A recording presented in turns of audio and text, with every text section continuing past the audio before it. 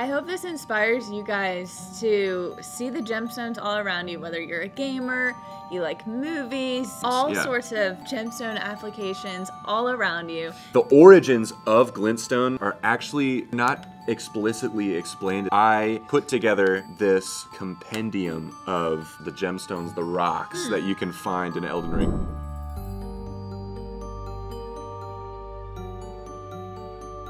So if you are a gamer, or if you're even very casual about it, you've probably heard about Elden Ring. Elden Ring has been blowing up since its release. It sold a ton of copies. But if you're like Rebecca, your only experience of Elden Ring is hearing me and my coworkers talk about it ad nauseum. But I brought Rebecca in here today to sort of bring me back down to earth. There are many different sources of magic in the game, and one of them is Glintstone. So the company that developed Elden Ring is called FromSoft, and they've developed a lot of games, and one of the common threads throughout their games, aside from being devilishly difficult, is to unpack all of the story that permeates the game. You sort of have to do your own research, which a lot of people really appreciate and enjoy. With that being said, I sort of did a lot of my own research, and I have sort of put together this compendium of the stones, the gemstones, the rocks that you can find in Elden Ring, or at least what I've found in my playthrough. The list that I've come up with is just basically based on appearance. You know, I see a stone in the game, maybe it's part of their weapons or something, or maybe it's glintstone, but I'm basically looking at it and I'm finding a counterpart in real life. I kind of love this. Arise! Tarnished! I'd take that back. Box of the Haligtree. You notice the end of Haligtree is tree. It literally is a tree. Trees are a kind of motif that reoccurs throughout the game, and in fact, as soon as you step into the main overworld of the game, one of the first things you notice is this colossal, towering, golden, glowing tree called the Erd Tree, and it's one of the early points of mystery in the game. The knights of the Haligtree would wear armor made with unalloyed gold, and they also had their weapons adorned with what is in this box. Ah.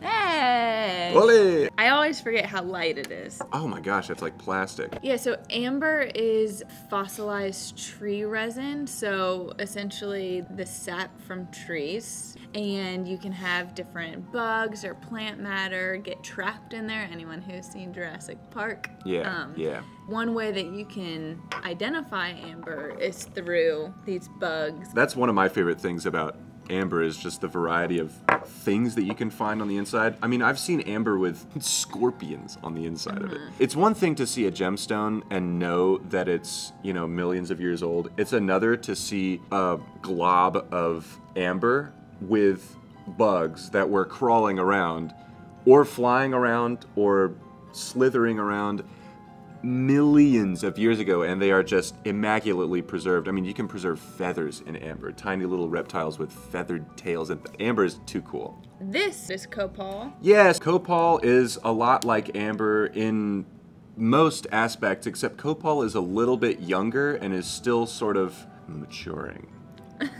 Again, there's not really a hard line distinguishing amber from copal, but typically copal is going to be anything younger than 10 million years old, which is, you know, just a baby. Just juvenile.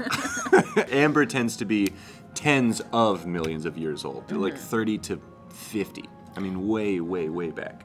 And amber and copal can be anything from like light whitish yellowish to pretty dark brown. Dark brown, orange, a deep red. The reds are really pretty. So you've got a few options there. And something that they call blue amber. From certain angles, it doesn't really look all that blue, but if you rotate it in the right direction, you'll pop a blue out of that sucker. Here's the thing. If you're adorning armor with amber, that's a good call for one reason, and it's maybe not a good call for another reason.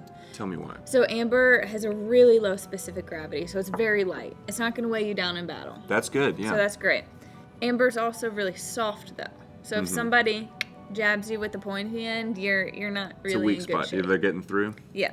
Dang. Talk to me about this ring, because there's not amber in that. That's mother of pearl. There's a type of item in the game called a talisman, which you can have your character wear, and it will give you a certain power-up. And there's one made of cerulean amber, which is why I included the blue amber.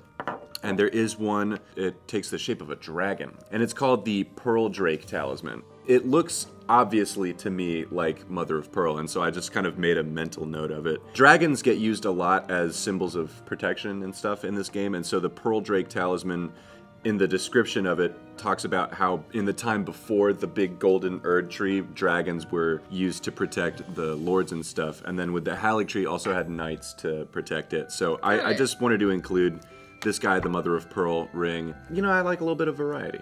Yeah, you know? Love it.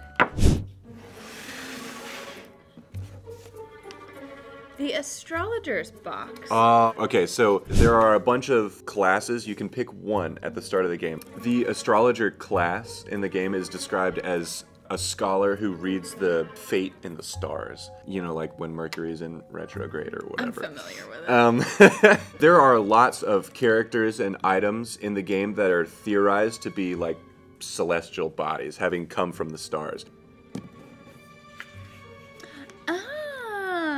Okay, we got bonitoite. This is rhodochrosite. Mm-hmm. Tell by the salmony color. Yeah. It's a rubellite. I had to include a little bit of rubellite. Someone was taking an SG, so that's fun. Yeah. And then afghanite. This is kind of my take on what glintstone might be. It's varying shades of blue throughout the game, but there's also a red variety of glintstone. Afghanite gets its name from the primary locality where it comes from, Afghanistan. And it's got a really crazy, insane, saturated shade of blue that's just not opaque. I'm really curious about the color of blue of glintstone as it relates, because some more transparent varieties will be a little bit more neon, but that is just such a pretty vibrant blue color. It is a rich, royal kind of shade of blue. The glintstone that you start out with is a little bit lighter, a little bit whiter and shinier. This actually sort of looks more like the color of spells from the Carian school of sorcery. That's a family in the game of sorcerers. We ain't gotta go there. So Afghanite was first discovered in Afghanistan, actually in a lapis mine. Afghanistan is where most of the lapis lazuli comes from in the entire world. The pyrite makes for a really pretty specimen. Yeah, though. that's for sure. Yeah, the pyrite, there's nice the glittering. white, and then the vibrant blue. That's really pretty. Let's go to the bonitoite. I really like bonitoite. It's a different blue from Afghanite. Totally. Afghanite maybe is like leans towards Jolly Rancher. Yeah. You know, that's how I describe colors. Oh, the anyways. blue raspberry? As absolutely. Yeah, the best one. And bonitoite is a little bit more navy. Yes. It's like more formal or something. It's like dressed up. For sure. No, I totally get that. Do you know what I mean? I'm No, I using get like that. ridiculous abstract language, but so bonitoite is actually the state gemstone of California. And the main locale of the highest quality bonitoite and gem quality bonitoite is San Benito County in California, and that's the only place you can really find it. And one of my favorite parts about bonitoite are the crystal forms. Like you Yeah. have what look like, sometimes they're called shield shapes. Glintstone is like a conduit for magic in the game. It's like a vessel. Okay. And the origins of Glintstone, as far as the game is concerned, are actually not explicitly explained. It's actually kind of mysterious. Basically, there are a couple of items that sort of piece together individually where Glintstone comes from. And there was basically this guy. He had this vision, and he saw the end of like a bright star. And there are a couple of items whose descriptions sort of back up that idea, that Glintstone is like remnants of this star whose fragments fell to Earth. That's why I gave a variety of stones to the astrologer box, because there are a variety of different kinds of stars that may have fallen to the lands between. So rubellite is a type of tourmaline, which is a really complicated material. They often call it the trash can of minerals. It's often formed in late stages of different geologic activity, and so you just have a really complex combination of all sorts of things. I immediately knew that it was tourmaline for a few reasons. One is the color, one is the vertical striations on the specimen. It's not the most durable, but it could protect you in an attack. And it might hurt if you flung it. Oh, from a staff, maybe? So, fun fact, it's actually piezoelectric, so you can create a positive and a negative end to it. You can create a charge, kind of like a battery. Yeah, I forgot about that. So if there are any electrical spells or elements to a glintstone, that might be applicable. Okay, what about rhodochrosite? So rhodochrosite can have a variety of appearances. One that you'll often see is called bacon, and so it has this typical like white and pink and red banding with kind of like serrated edges, and so it's kind of like a rough kind of banding, and it looks like bacon. Looks like uncooked bacon. Yeah, bacon and For bacon all fat. the world, like uncooked bacon. But you can also have these really gemmy specimens that don't have any of the banding, and they're a little bit more prized than the banded ones. They tend to be a little bit rarer, which is why I included it in here in its gemmier form, because it's very rare to find sorcerers in the game of Elden Ring that use the red magic. So this is pretty good vibes, I think. Love it. Bad vibes. Yikes. Bad vibes ahead. A lot of bad vibes in Elden Ring, unfortunately. Ah, box of destined death. Yeah, we are all destined to death. At the beginning of the game, you fire up the game and it gives you this cutscene that gives you a little bit of backstory about an event called the Shattering, where the Elden Ring is broken into a bunch of pieces, and a bunch of demigods each take a piece and basically go mad. And each piece of the Elden Ring that is picked up acts as a rune, and one of the rings is the rune of death. Oh, okay. I see some obsidian. Death looks good. Death looks good. Okay, so let's talk about this synthetic ruby. Sure. So I picked that because the rune of death, it's picked by one of the head honchos of the game, Queen Marika, and she takes the rune of death and gives it to her right-hand man, her servant, to protect. And he basically implants it in the back of his hand. And when it's there, it takes the form of a ruby that looks a lot like that. But when it's not, it actually takes the form of a black sword. So part of my reasoning for taking a synthetic ruby instead of a natural one is that the rune is like fabricated. It's not naturally occurring, right? So there was a little bit of thought behind that. This is Vernoi Flame Fusion, and I can tell because luckily with a piece this large, you can actually see the curved growth striations. That, and then you can see really clear dichroism, so two colors in rubies. From looking at it through the crown or the pavilion, you can pretty clearly see the purple and the red. Oh yeah, look at that, in two sections. Yeah.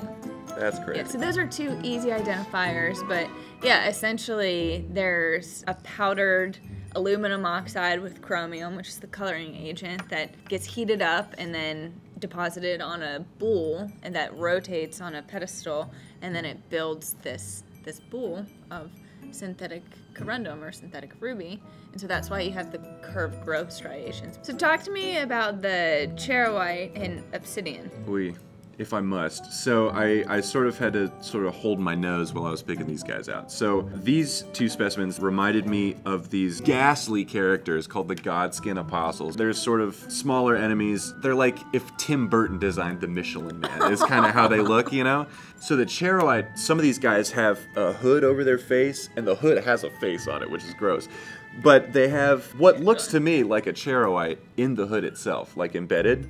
So as yucky as those guys look, you know, I'm like fighting for my life out here, and I'm like, oh, that guy, that's a cool stone that he's got in his forehead in his little hoodie. So anyways, that's what that is. Now the obsidian, this reminded me of the Godslayer's seal, which is said to represent manipulation of the black flame. Yet another cool variety of magic in the game. As you guys know on this channel, we always pick a gem or two for a closer look. I gotta say, the Afghanite is my favorite here. The Glintstone is intriguing to me, and then the bright blue color, the crystal formation, I love. Let's take a closer look.